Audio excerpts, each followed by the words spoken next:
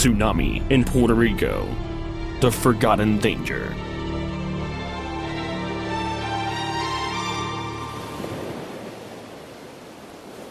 Tsunami, a Japanese word that means harbor wave, is used internationally to describe the series of waves caused by an impulsive disturbance that displaces a body of water.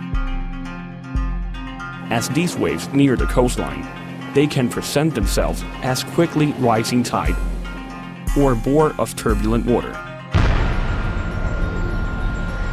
Once they reach the shore, they can cause extensive flooding. A tsunami can be generated by an earthquake, a landslide, a volcanic eruption, or an impact from a large object falling into the ocean. Most tsunamis are produced as a direct or indirect consequence of a local, regional, or distant earthquake. In order for an earthquake to generate a tsunami, at least a segment of the fault where it originates must be on the ocean floor. Records show that earthquakes with a magnitude greater than 6.5 on the Richter scale can cause destructive tsunamis. But we must not forget that smaller earthquakes can cause landslides capable of producing locally destructive tsunami. Generally, the size of the tsunami is directly proportional to the magnitude of the earthquake. Fortunately, not all earthquakes produce tsunamis. During an earthquake, the movement along the fault is so fast that the response on the surface is identical to the deformation that took place on the ocean floor. Then, as the force of gravity attempts to return equilibrium to the sea level, inertia makes water rise, generating the train of waves known as tsunami. The deeper the earthquake is generated, the less efficient is the transfer of energy from the earthquake to the tsunami. This is because, for a given magnitude, a deep earthquake will produce a smaller vertical displacement than a shallow earthquake. It is this vertical displacement that creates the tsunami, so a large shallow earthquake will generate a tsunami more efficiently than a large deep earthquake. Most faults have an elongated shape. Consequently, the energy causing the tsunami will mostly propagate in a direction that is perpendicular to the fault's length. These faults can be found along subduction zones, such as those located north and south of Puerto Rico. Most tsunamigenic earthquakes have taken place in the Pacific Ocean, but there have also been reports of tsunamis in other regions, including the Atlantic Ocean and the Caribbean. November 1st, 1755, a magnitude 8.7 earthquake occurred southeast of Portugal. Most casualties, estimated between 50 and 70,000, were not associated with the earthquake itself, but were the result of a tsunami that was caused by the earthquake. This tsunami not only affected Portugal and other European countries, but also crossed the Atlantic in about 8 hours, producing 23 feet waves around Saba Island, 15 feet waves around St. Martin, and 12-foot waves around Antigua and Dominica in the Lesser Antilles.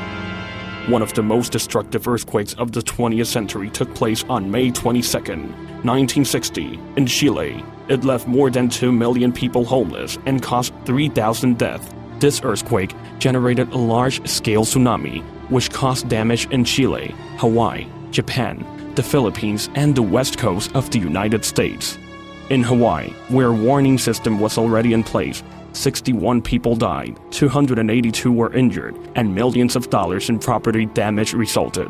The Honshu coastline in Japan was devastated. There, 100 people died, 85 disappeared, 855 were wounded, and 1,700 homes were destroyed. Another great earthquake took place in Alaska on Good Friday, March 27, 1964 at 5:36 p.m. In some areas, the earthquake was felt for minutes. The associated tsunami caused 106 deaths in Alaska and 17 on the west coast of the United States, for a total of 123. There was also widespread damage along the shores of the Gulf of Alaska, British Columbia, Canada, and Hawaii. At 7:16 p.m. on September 1st, 1992, a magnitude 7.0 earthquake occurred in Nicaragua. Although few people felt the earthquake, it caused a tsunami with 26-foot waves, which penetrated more than 1 mile inland. The official account reports 116 dead, 68 missing, and 3,500 homeless. Associated waves were registered throughout Ecuador, Chile, and Costa Rica. This kind of earthquake, where the size of the generated waves is not proportional to the earthquake intensity, is called a tsunamigenic earthquake. In the Caribbean, there have also been tsunamis generated by local and regional earthquakes. In Puerto Rico, both the 1867 and 1918 earthquakes generated significant tsunamis. The one associated with the 1946 earthquake in the Dominican Republic was observed along Puerto Rico's northern shoreline, especially in Arecibo. 20 days after a devastating hurricane swept the Virgin Islands, and a few days after some minor quakes had been felt in St. Thomas, on November 18, 1867, a powerful earthquake shook the Virgin Islands and eastern Puerto Rico.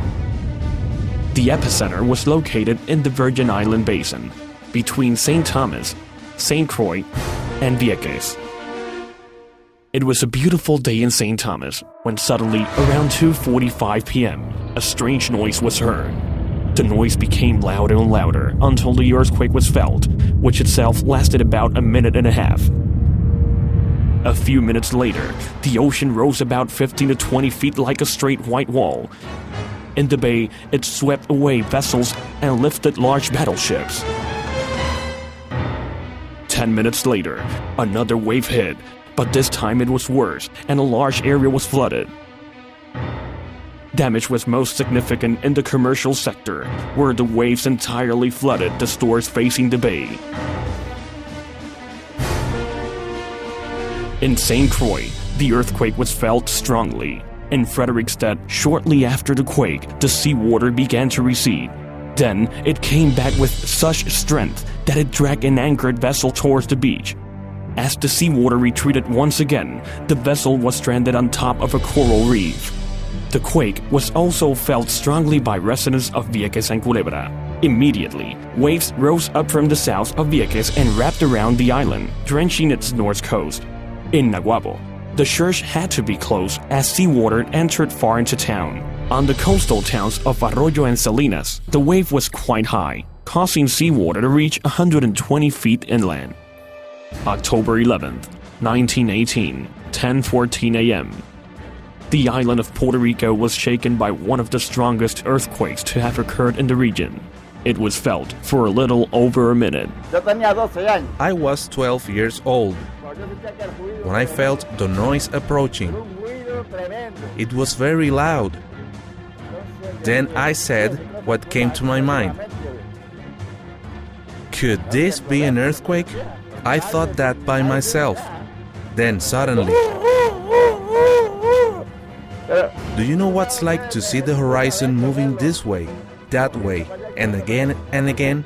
The earthquake's epicenter was located in the Mona Passage, 25 miles off the coast of Aguadilla. It was felt the strongest on the west coast, where people ran into the streets as they feared being trapped inside the buildings. The soil was cracked everywhere.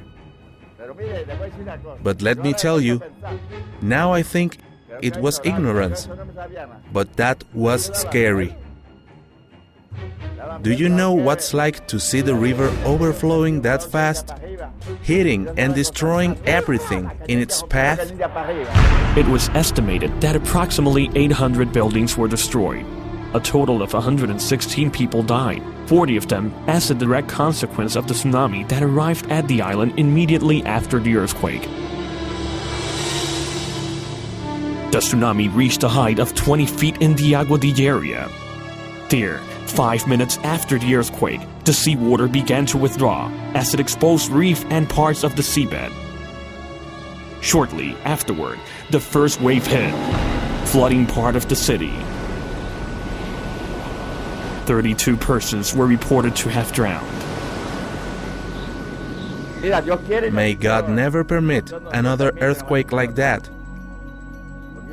I only think that if something like the 1918 earthquake happened today, it would leave Puerto Rico in ruins.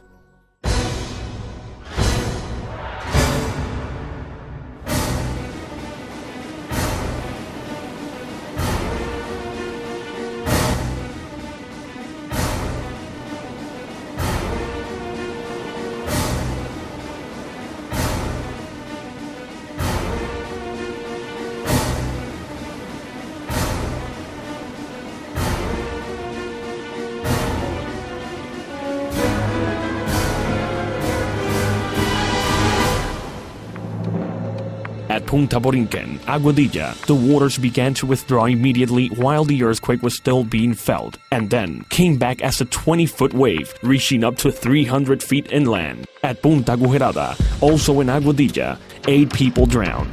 Hundreds of palm trees were uprooted. Here, it is calculated that the waves were up to 20 feet high. In Mayagüez, where the tsunami arrived at an estimated 20 minutes after the earthquake was felt, the lower floors of buildings located along the coast were flooded. Here, the waves reached 5 feet above sea level. Further south, the waves registered little more than 4 feet, but they were strong enough to pull out houses and drag them into the bay. In Boquerón, a town in Cabo Rojo, waves were 3 feet high. Here, the water began receding an hour after the earthquake. A small boat that was anchored 150 feet off the coastline in 4.5-foot deep water rested on the ocean floor for a few minutes when the water receded. In Isabela, along the north coast, the wave was seen by many people a half hour after the earthquake. In Arecibo, the wave was observed entering the Arecibo River. In Canóvanas, the river called Rio Grande de Loíza retreated and then surged 3 feet above its normal level. It is estimated that the wave reached the river entrance 20 minutes after the quake. Other triggering mechanisms for tsunamis are landslides, volcanic eruptions, and an impact by an object in the ocean. Tsunamis produced by these phenomena tend to be very large close to their point of origin, but as they move further away, they become smaller. Therefore, it is most likely for this kind of tsunami to affect an area closer to the point of origin.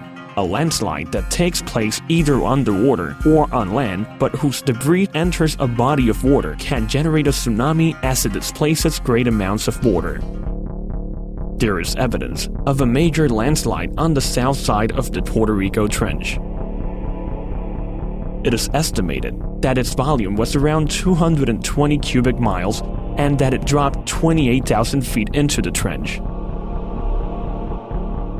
Depending on the duration of the landslide, computer models suggest that the sea level could have reached heights between 87 and 227 feet along Puerto Rico's northern coastline.